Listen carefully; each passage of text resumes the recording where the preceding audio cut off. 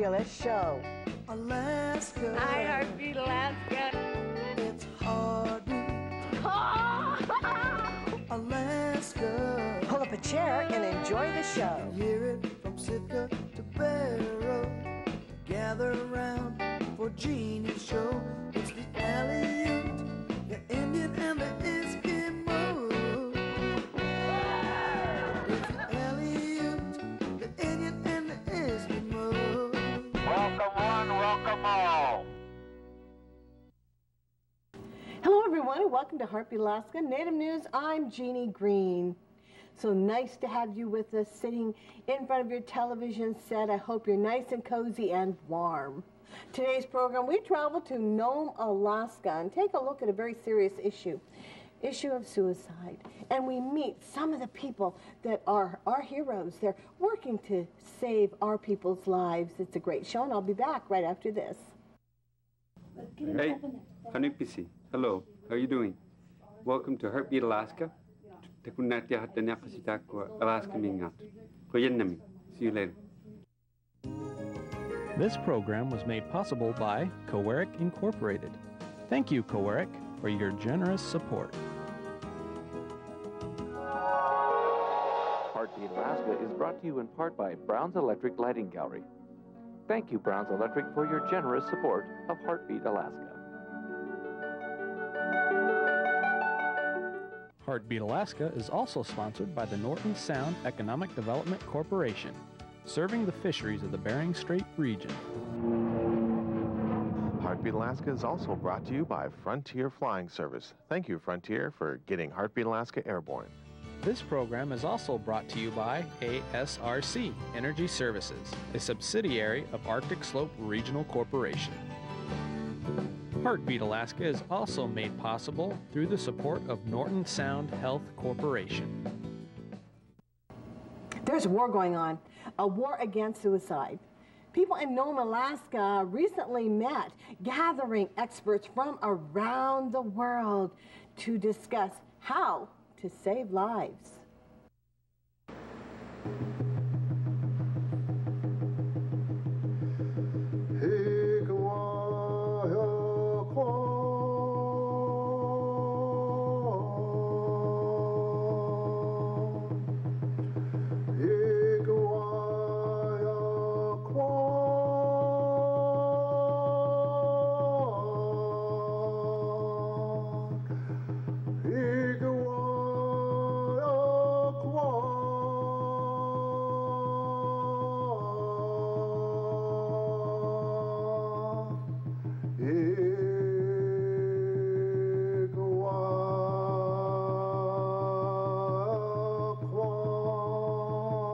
When Jones Walktatilie walks the streets of Nome, he's proud of who he is. You see, Jones is a hero. He works to save lives all over Norton Sound. Yeah, I work for Norton Sound Health Corporation under the Behavioral Health Service. He knows what does make a difference. He knows what he does is worthwhile. But he wasn't always like that. Years ago, as he walked these same streets, he felt worthless. Back then, you know, I used to drink a lot and use drug a lot in those days. I remember I wasn't living like by myself today. I used to live with my parents, even though I was an adult, because it was a place for me to sleep. And even though I do go to work, I still live with my parents. During those times, you know, my parents and my brothers, because of my drinking, they used to put me down a lot, that I was no good, nothing but a drunk, and it get to me. Because I realized today I was like that. During those times, you know, I hide bottles, steal bottles, or even steal stuff to support my habit of drinking.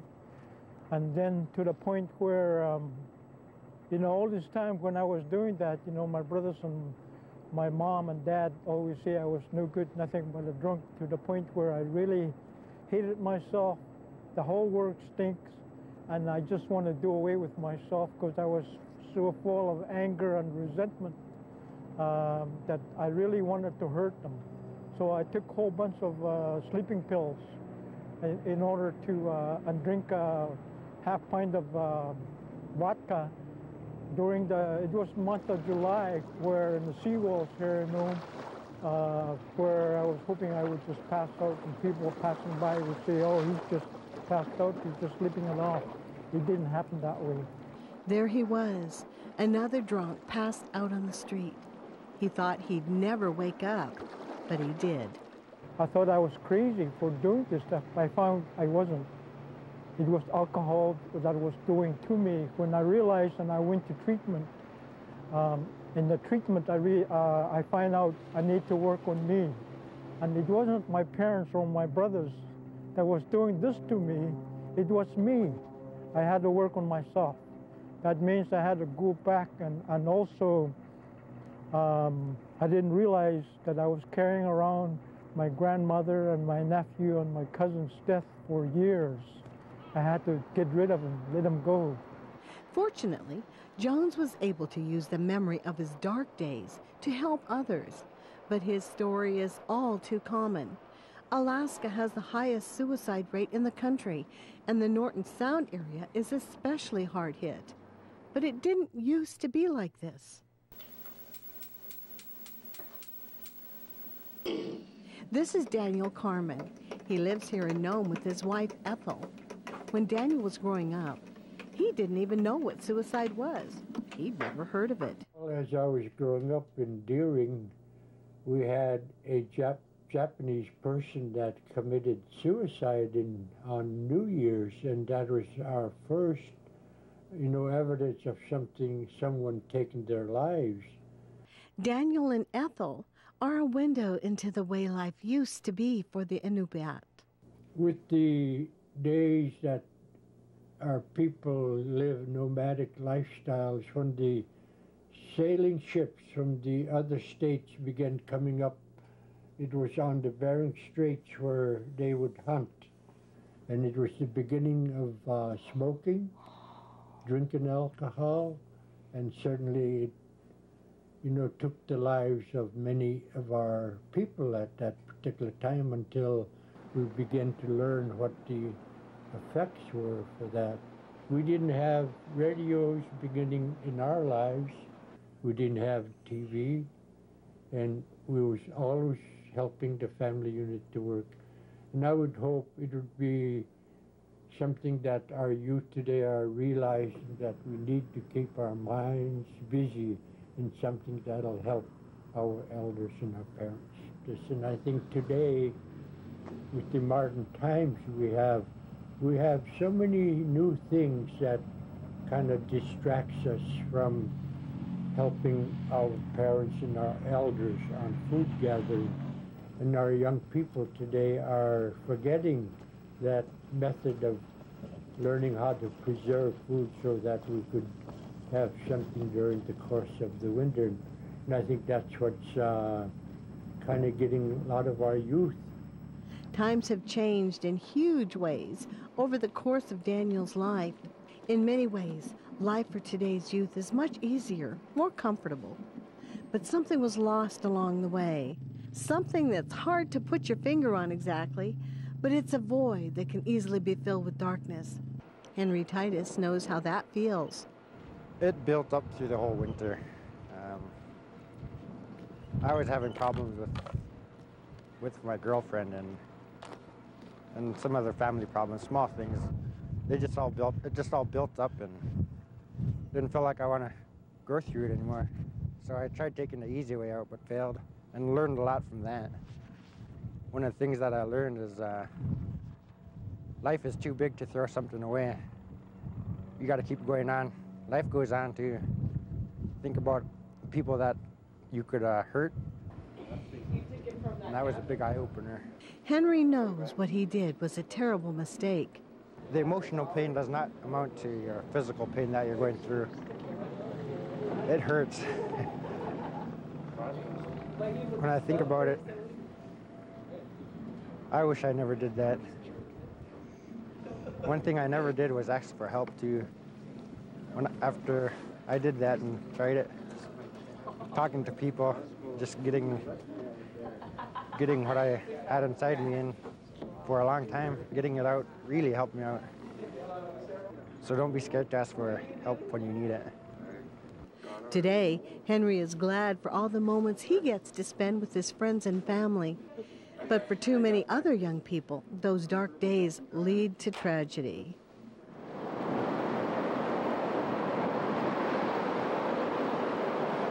From here, on the shores of the Bering Sea, across Alaska, Canada, and Greenland, the Inuit people are grappling with the same problem. It's become so much of a problem, it has its own name, the Inuit Suicide Profile. Like Henry, young Inuit all over the world feel isolated and trapped between the grounding of traditional culture and the need to fit into modern society. Okay, here we go. One person who knows this all too well is Mike Hannigan. He spent the past 20 years of his life in Nome working to turn this trend around. When I moved to Alaska 20 years ago, Western Alaska had the highest rate of suicide in the nation. When I came here, there were 3 other clinicians. I think I made the 4th clinician coming to Nome.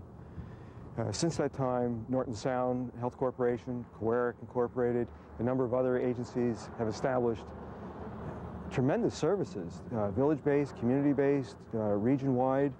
I think they're excellent services. There are people, at all levels, all education levels, providing services to people in need. 20 years later, the suicide rate's still the highest in the nation. So today, he's doing something really big.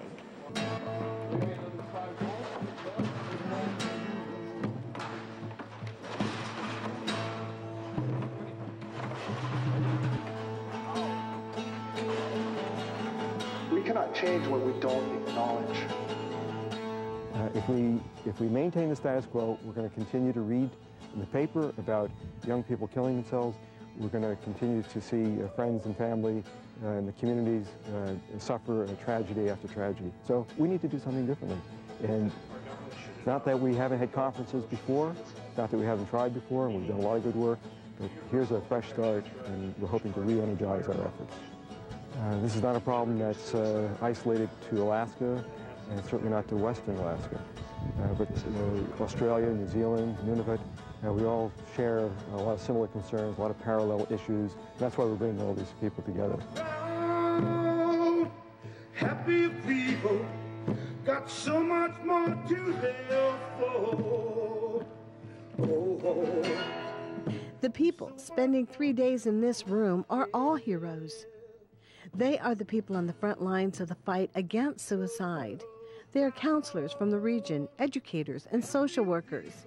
Mike has also gathered experts from all corners of the world. Guest speakers came from as far away as Australia and Israel.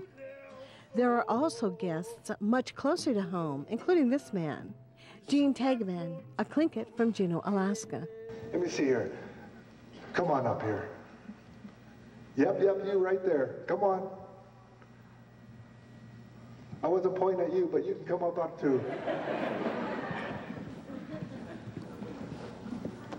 Grab that note right there. That knot right there. Alcohol and drugs. There you go. Patty, get up here. Okay, your alcohol and drugs, you're myself. How about fear? You want to be fear? Okay, we need a guy up here. Big guy. Come on up here. Which one do you want to be? Okay. Anger. Ooh, there's a good one right there. There's anger right there. Let me get another guy over here. Come on, right there. You right there. Yep, come on up here. Be guilt. We got guilt there. Low self-esteem. There you go. And it's connected to all these things here. So he wants to go out there. He wants to get, what do you want? He wants freedom. You guys just stay there. Go get freedom. Go. Go. But he's trying to get freedom here, but he's connected to all these things. He's connected, everything here is stopping him. We cannot change what we don't acknowledge. We cannot change what we do not acknowledge. We have some stuff that's going on in our villages. We have some stuff that is going on in our community. We have stuff that is going on in our own lives. We have got to acknowledge this stuff. We have got to make it public. And not only acknowledge it, but we have to come up with some solutions. And as our speakers, Annette said earlier, all these here contributing factors, all of those are contributing factors to suicide. All of them. All of these things. So what do? We have to acknowledge these things. We have low self-esteem over here. We have a man over here. He wants to get here. He wants to get free. He wants some self-esteem. He wants freedom. So we have to give him some self-esteem. So what do we need to do? We can go out there and we can sing songs. We can teach this man his culture some stories about his ancestors, being proud of who he is. And within our culture, our people, we had ways to do that. We taught. We spent time with our people. Our family. Family is very important. As you heard on the panel earlier, that breakdown in family was a huge contributing factor to their attempt at suicide. And so he goes, thank you, low self-esteem, I don't need you anymore because I have self-esteem. Go take a seat. So I was able to move a little bit more. And then we have over here, we have, oh, he wants to be hate, guilt. He wants anger. He doesn't know which one. I think we got anger next to you. I think you were guilt. He's so guilty he doesn't know what he wants to do. That's how guilt is, man. So he has to take a look at his guilt as a man, as a woman, and acknowledge that guilt. Maybe I've done some things wrong in my life. Amongst us shrinkage people, we always stood up and we acknowledged these things. If I did something wrong, I am sorry. Please forgive me. And so guilt goes and takes the seat. And then we got anger. What's that about? It is time to take a look at that and free ourselves from that anger. That anger.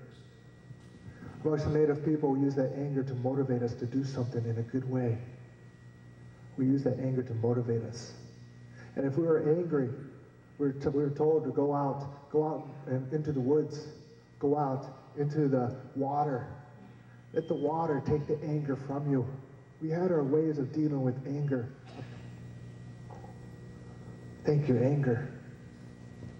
As anger walks away. Huge.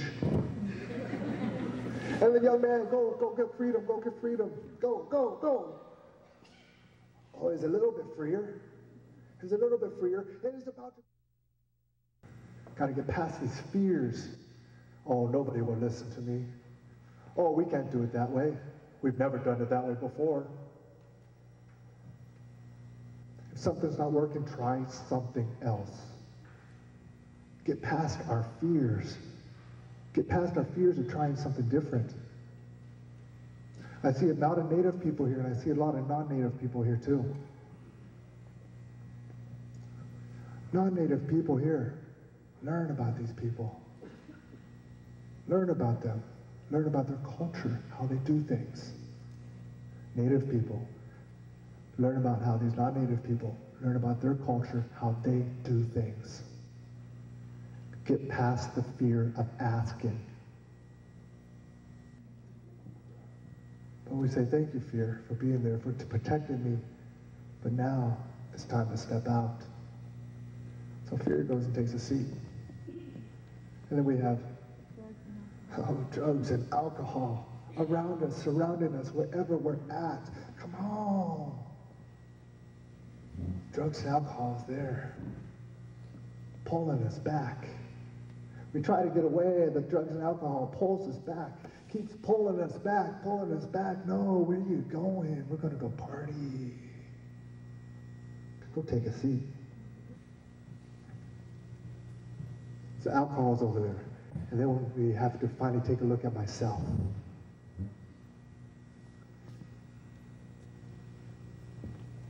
And so myself,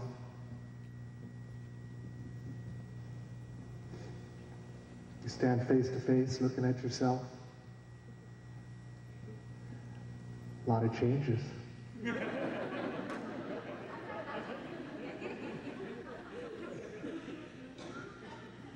But that's how it is when it comes to wellness and sobriety. It could be as different as night and day. A lot of changes. And it can't happen. So you say, old self, have a seat. Then we got a young man who's ready to go out, take on the world. Take off that thing there. You don't need that anymore.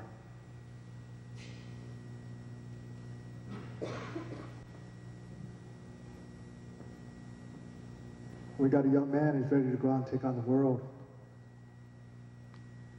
He's ready to grab a drum and sing and dance. Give this young man a hand.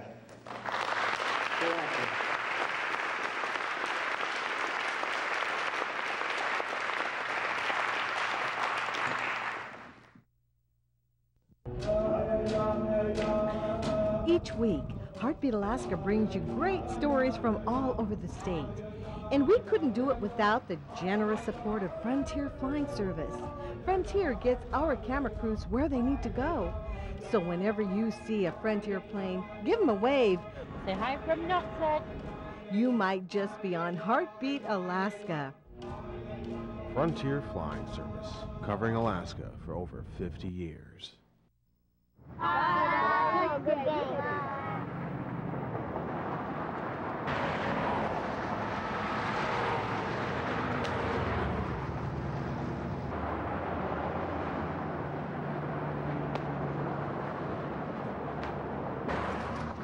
Just tell your little brother you forgot to pick him up because you were getting stoned. He'll understand.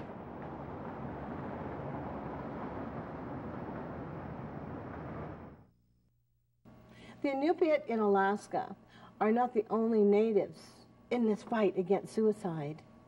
Natives across the state of Alaska from all tribes are joining this effort. And across the borders in Canada and the far north, in the province of Nunavut, the native people are also joining the effort, an effort to save the lives of their own people.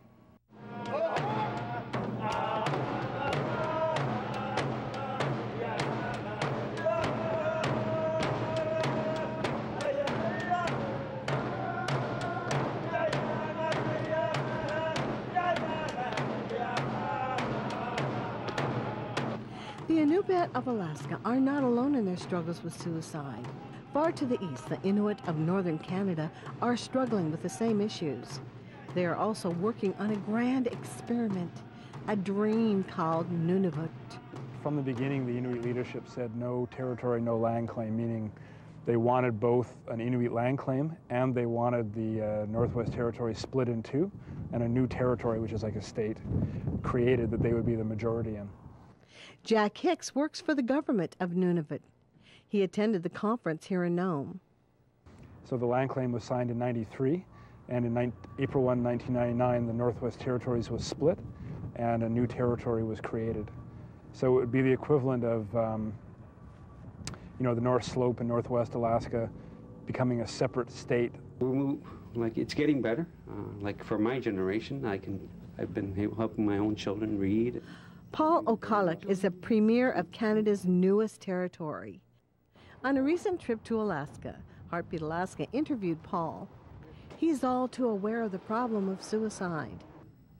As a young man, Paul felt some of the same disconnection and confusion that many Inuit do. We were taught, like traditionally, we were taught outside of a classroom environment where we learned, but we were removed from that and put into the classroom.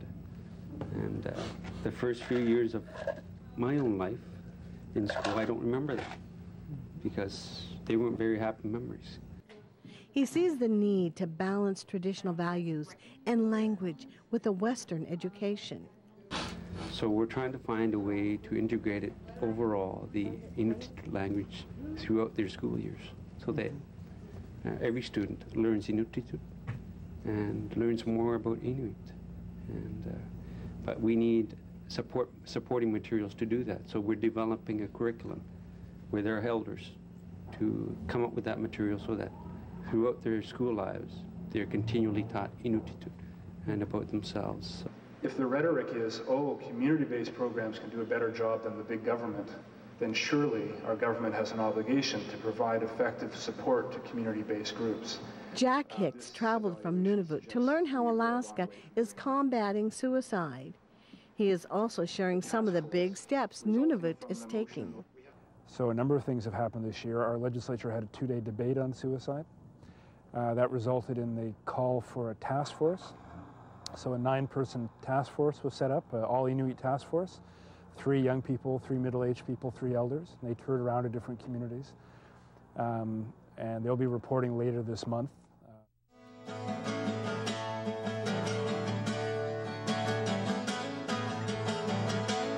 As the days went by, a spirit of hope and joy began to fill this conference hall.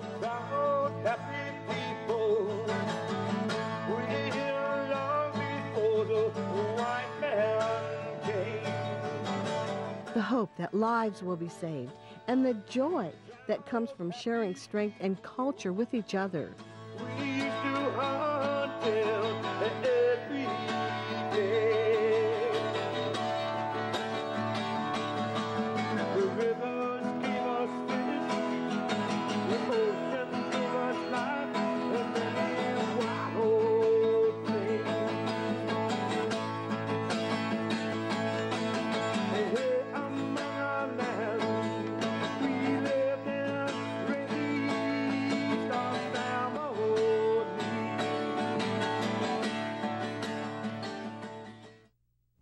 Thanks so much for joining us for this Heartbeat Alaska. Part 2 is coming up next week, and a special thanks to Mike Hannigan and the University of Alaska Fairbanks and the Northwest Campus for gathering people together for putting this conference on. What a fabulous, fabulous gift to our state and to all the other viewers that are watching.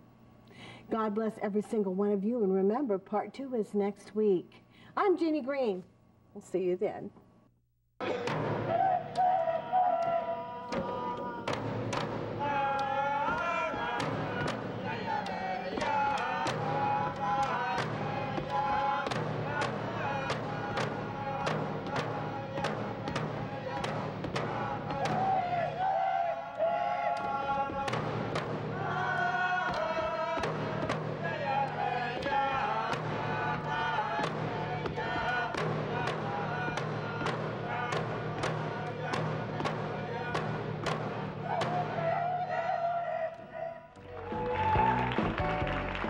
See ya.